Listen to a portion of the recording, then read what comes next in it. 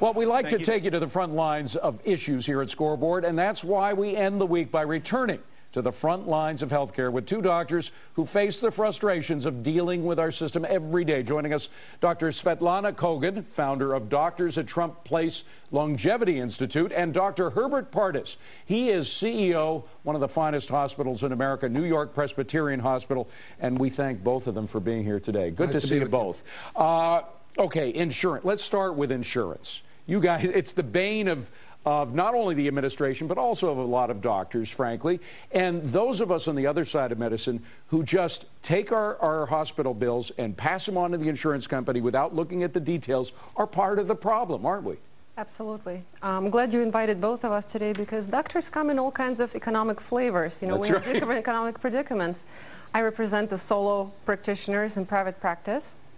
The good doctor here represents physicians associated with the hospital, and we do have different economic issues concerning us. And in order to understand the plight of the patients today, we have to understand the plight of the doctors, because guess what, David? They're deeply entwined. They are indeed. But let me just get back to insurance, doctor, because the Obama administration is not all wrong in pointing to insurance as part of the problem. They're not evil villains by any stretch. A lot of them are good business people, but for every 2 doctors in the United States, there is now 1 health insurance employee. That's just too much, isn't it, doctor? Absolutely. What the plans had offered was a streamlining administratively of the plans handling of billing and collection. They say and they project quite a bit of savings from that. I think we ought to take advantage of it and find a way of using that to generate some of the money we need. And Dr. Kogan, it's a matter of getting the patient and the caregiver, whether a doctor or physical therapist or a surgeon, whomever, getting the middlemen out from between them so that if I'm a patient and I'm demanding good health care at the lowest possible cost, if I'm directly responsible for taking your bills, I'll make sure I get the lowest cost. If I pass it on to Medicare or Medicaid or this new government option, this new government bureaucracy, I don't care as much. And look at the experience we've had with government-run healthcare systems, the Medicare and Medicaid. While the cost of the overhead for the physicians keeps climbing up every year, the reimbursement rates for Medicare and Medicaid are declining every year. So, you know, this is a no-go situation. This cannot continue. Dr. Pardes, do you have any doubt in your mind at all that if we have another government bureaucracy involved with health care, as the president is now proposing, this new government-run, government-financed insurance company, that things will become more complicated, not less, more expensive, not cheaper?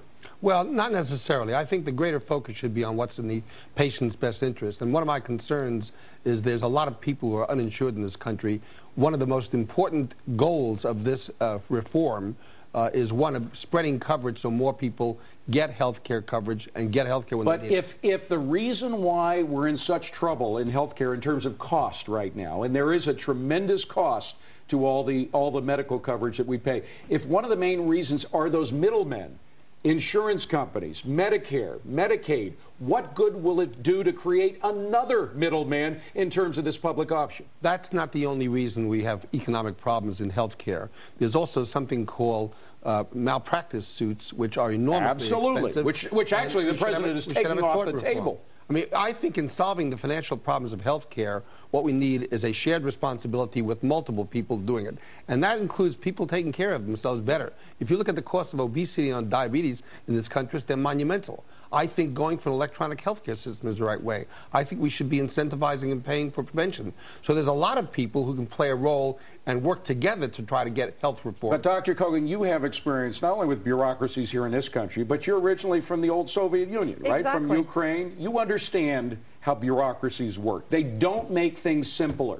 They don't make things cheaper. They just add to the bureaucracy of a situation, which we are trying to get rid of now in this state. I have actually read the proposed bill, believe it or not. I spent many nights. 1,000 pages? I read the 400 pages abridged version. Okay. But the main points were there, and the government is going to have a control of who we see as a physician, and we will not have a freedom of choice in choosing our health care facility, our physician, the date for our surgery, the surgeon that will be performing the surgery. This, to me, is unacceptable. We have to deal with malpractice tort reform. You know, we have to deal with reimbursement rates. I would gladly expand the health care coverage to more people. However, from what I have learned in the past several months, from the 47 million people that are claimed not to have the health care insurance, the 8.37 million people have income over $75,000 a year. So those people actually choose not to have it. Another 8.4 million people have an income between $50,000 to $75,000 a year. So most likely these people also choose not to have it. But hold on a second, Doctor, wouldn't it just be better to cut a check for all those people, all those United States citizens who are uninsured? Just cut them a check and give them the money to buy insurance rather than creating a new monstrosity like a new Medicare for everybody, as Barney Frank wants. I think we got to be careful about assuming that there's any plan yet that's clearly on the table. There are different entities in Congress going at each other in terms of what they'll actually produce. My main concern is that people who either don't have coverage or can't get quality care get it. And whether you say there are a certain number of the uninsured have the resources, there still are a lot of people who are not covered well, not getting the kind of care we would like them to get. And I think that's the most important thing. What's the most efficient way of covering them? What's the most efficient way of covering them? My inclination would provide a mechanism by which the uninsured, the self-employed, and people in small businesses can get coverage. I would protect the private plans and the choice, and I'd have a multi-tiered system. In other words, people would have alternatives. Multi-tiered. I don't know if you guys have read this article in the Atlantic. It just came out a couple of days ago. We had the author on last night. A terrific piece about health care. It's a very provocative title, How American Healthcare Killed My Father.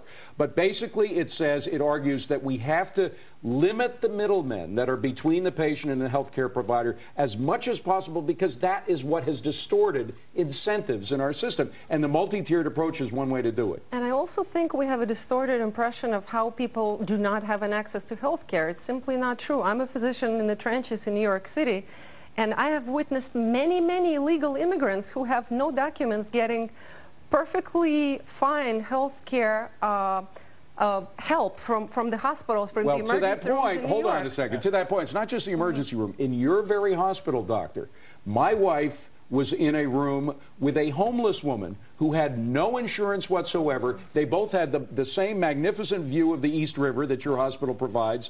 They both had very similar treatment. The doctors came in to treat my wife almost as often as they did to treat that homeless woman. So it is true that we're not letting people die in the streets. Well, to have these simple black and whites just doesn't characterize. This was in your hospital, though. My hospital, other hospital, doesn't really matter. The point is, there are people, and we try to do it, take care of people no matter what their financial means are, but there are also people who are not getting enough care. There are people who don't have the resources to get the care, and I think that should be the primary intention. And rather than finding anybody to scapegoat, whether it's the bureaucrats or the insurance plans or the drug companies or anybody, I think we should be putting this on a positive foot and say, how the heck do we solve this problem? That's what this article does, by the way. It has very positive, specific ideas about how to change our system. But we got to move on to the panel. But I want to ask each of you, what's the one thing that needs to be done to make health care more affordable and more available in the United States? I would strip down the administrative complexity of the way health care plans are organized. And get rid of the malpractice payouts that we have right now.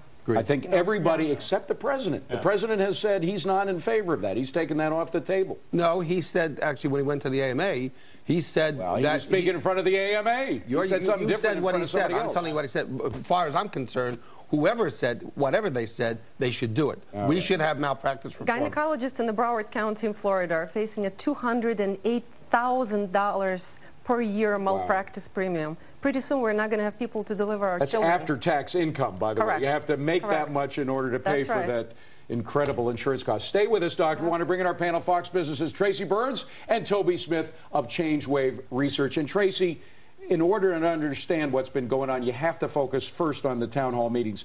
Is the gut instinct of Americans who are protesting at these meetings correct? It does seem to track pretty closely with the polls. Do you think they're on to something? Totally. They're confused. They don't know what's happening.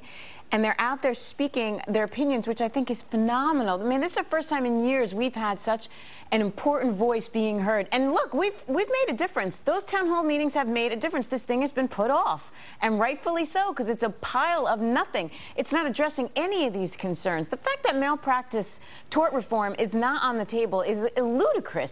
Why we're not talking about preventative care? What is it? It's well, there a is some pile talk of about bureaucratic preventative care, but you're right. There's zero in the 1,000 pages that I went through about tort reform. Toby? Yeah, and let's, you know, there's two big parts of this that are distorted. And the number one is that we deliver a benefit to an employee and it's not taxable. Now, if I gave you a salary, that would be taxable. If I gave you a dog, that would be taxable. But if I deliver you a benefit, it's not taxable. You know, it goes back to World War II when we had price control. Well, actually, it goes back to 1954 when the Congress passed the thing to right, but it started at Kaiser Permanente shipyard, for crying out loud. So my point is that... But the companies paid, small businesses I understand pay tax that, but on Tracy, this. it completely distorts how we deliver this care because I don't have a financial skin in the game, number one, and number two, I don't care about it. I'm going to a top-line restaurant with a full menu with no prices. And so you're going to have caviar every night. It distorts the others. Well, and then you had Medicare and Medicaid come into the scene in 1965. For all the good that they have done, there is a tremendous flaw in that system, and they want to use that system as a basis, as a blueprint, if you will, for this new system. Speaking of preventive care, neither Medicare nor Medicaid are covering the CPT code 97802, which is the dietary counseling. And this is in the country with the 30% obesity, with the diabetes roaming. You know, the Senate Finance Committee, I think, had a sensible approach, which was to bring in the major constituents, which included drug companies, device companies, doctors, hospitals, payers, etc., and said, what can you do to help? And most of them, or almost all of them, put something on the table. The hospitals, AHA, American Hospital Association, said we'd be willing to take $155 billion in cuts. That's where the idea of the administrative simplification came from. It came from the plans itself. The pharmaceutical companies said they would put something in. I think we could spend time banging each other over the head and finding people who are evil, or else decide... But you know what, Doctor, the one suggestion that you both agreed on, tort reform, was not absorbed in this 1,000-page bill that both of us have read. I think that's a major flaw, and I agree with you about that. But, David, you know what, too? In that $47 million that everyone throws around, a huge chunk are illegal aliens. Well, let's take care of that problem first. There's so many ancillary problems that they could take care of where they wouldn't even have to deal with a health care reform. But again, let's look at the 50,000-foot level, not making a villain here, just actually dealing with statistics. 20% of Americans are responsible, about 20%, for almost 80% of all the health care consumption in the United States. 20%, number one. Number two, about 75% of all health care costs go into the 4 basic chronic diseases. The idea that we're creating a thing to take these people off this uninsured shelf when we're not addressing by far the biggest issue is like somebody's bleeding to death and we're giving them oxygen. Don't you all agree that what the protesters have done here at these town hall meetings is extend the process by which we look and examine this bill instead of passing it willy-nilly before we've really looked at all the details, including tort reform? I think there's a complex thing which has to be examined, but I just want to come back to what you said, and that is the idea of personal responsibility. Absolutely. In terms of your own health care, it's critical. And if you look at the cost of obesity, diabetes, what we have to do is have an effective program of health literacy starting from grade 1 in this country so that people really know how to take care of themselves. We got to leave it at that. But again, thanks to those protesters out there. Otherwise, this thing would have been passed far too soon. Dr. Herbert Pardis, Dr. Svetlana Kogan, thank you very much. We'll hear more from our panel in a moment. Coming up on deck,